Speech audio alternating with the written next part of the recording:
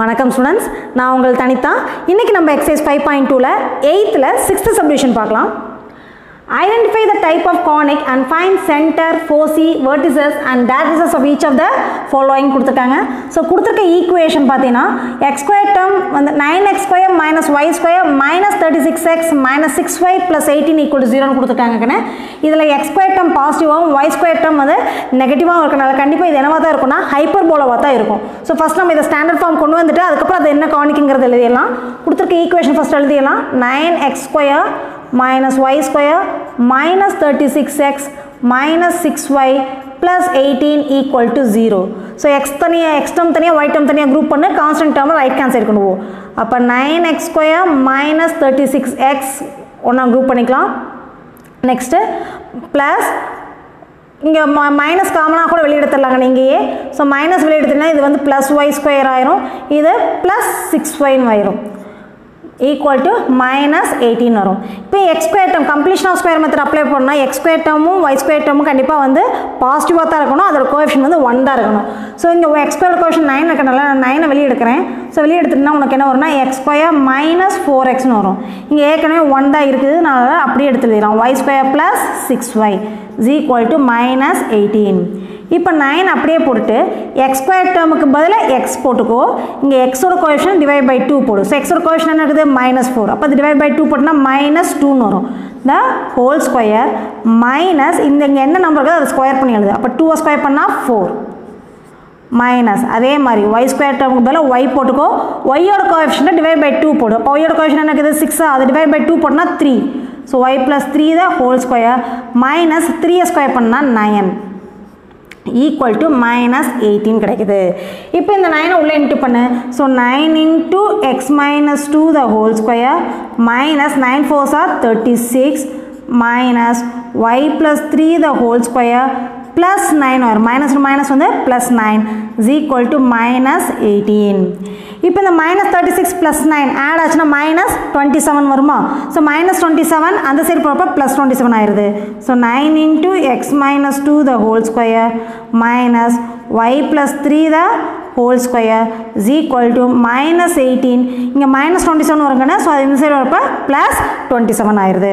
so இத ரெண்டையும் நம்ம சப்ட்ராக்ட் பண்ணி எழுதணும்னா 9 into x minus 2 the whole square minus y plus 3 the whole square is equal to 9 ஆகும் plus 9. so divide by 9 போடலாமா?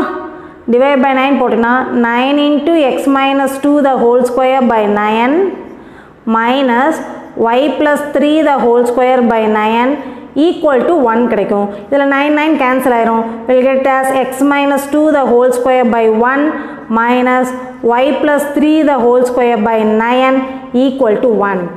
இப்போ நம்ம ஸ்டாண்டர்ட் ஃபார்ம் கொண்டு வந்தாச்சு. இப்போ பார்த்தோன்னே சொல்லலாம் அந்த conic is a hyperbola and transverse axis is x axis னு சொல்லலாம். the conic is a hyperbola. the conic is a hyperbola. அடுத்து என்ன எடுத்துக்கோங்க? the transverse axis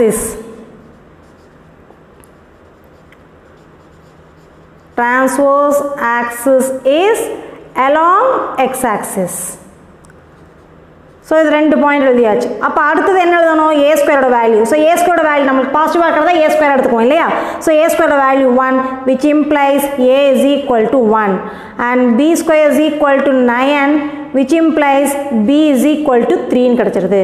so a வும் b வெச்சு நாம என்ன கண்டுபிடிக்கணும்னா c கண்டுபிடிக்கணுமா? so c square is nothing but a square plus b square which is equal to 1 plus 9 வரும் which is equal to 10. c square is equal to 10 னா c is equal to root 10 நமக்கு கிடைக்கும். Next நமக்கு இல்ல e வேணும். e கண்டுபிடிக்கணும்னா c ஓட value என்ன? nothing but ae ah. ae ஓட வேல்யூ எனக்கு நம்ம c ன்னு ரெப்ரசன்ட் பண்றோம். so ae is equal to root 10. இதுல a ஓட வேல்யூ 1 ன்னு நம்ம சப்ஸ்டிட்யூட் பண்ணோம்னா e equal to root 10 ன்னு நமக்கு கிடைச்சிருது. so எக்ஸென்ட்ரிசிட்டி கண்டுபிடிச்சாச்சு. இப்போ நமக்கு தேவையானது எல்லாம் எடுத்து எழுதிடலாம். so ஃபர்ஸ்ட் நமக்கு என்னென்ன தேவைன்னு பாரு. சென்டர் வேணும், foci, vertices and directrices கண்டுபிடிக்கணும். so center equal to so இங்க என்ன வருதுக்கோ அது சைன் சேஞ்ச் பண்ணி எடுக்கணும் சென்டருக்கு. ஏன்னா x minus h the whole square by a square minus y minus k the whole square by b square equal to 1 அதான் நம்மளோட ஃபார்முலா. so இங்க இருக்கிறத சைன் சேஞ்ச் பண்ணி எடுக்கணும். அப்போ உனக்கு சென்டர் வந்து பார்த்தீங்கன்னா 2, -3 ன்னு கிடைக்கும். நெக்ஸ்ட் வந்து 4c கேட்டிருக்காங்க இல்லையா? ஸோ 4cக்கான ஃபார்முலா என்ன? இது வந்து is nothing but h, k தான் நம்ம இப்படி எடுத்து எழுதியிருக்கோம். நெக்ஸ்ட் 4cக்கான ஃபார்முலா எனக்குன்னு h plus R minus c, kன்னு வருமா? நான் ஹெச்சோட வேல்யூ 2 ப்ளஸ் ஆர் மைனஸ் சியோட வேல்யூ √10, கேவோட வேல்யூ வந்து உனக்கு -3. ஸோ இதை ரெண்டையும் ஆட் பண்ண முடியாது, நம்ம இதோட நிறுத்திடலாம். ஸோ எஸ் வந்து 2 ப்ளஸ் √10, -3 வரும். அடுத்தது எஸ் டேஷ் வந்து 2 மைனஸ் √10, -3 உனக்கு கிடைக்கும்.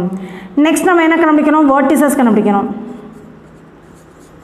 ஸோ வெர்டிசஸ்க்கான ஃபார்முலா வந்து h plus R minus a, kன்னு கிடைக்கும்.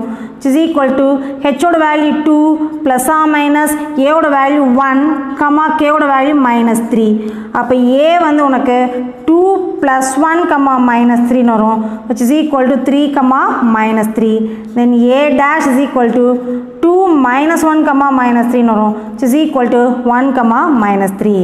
ஸோ வெர்டிசஸ் கண்டுபிடிச்சாச்சு. நெக்ஸ்ட் நம்ம என்ன கண்டுபிடிக்கணுங்கன்னா equation of the directrices. Equation of the directrices. Equation of the directrixes is, so நம்மளுக்கு transverse axis along நமக்கு என்ன வந்துச்சு? x axis வந்துச்சா இல்லையா?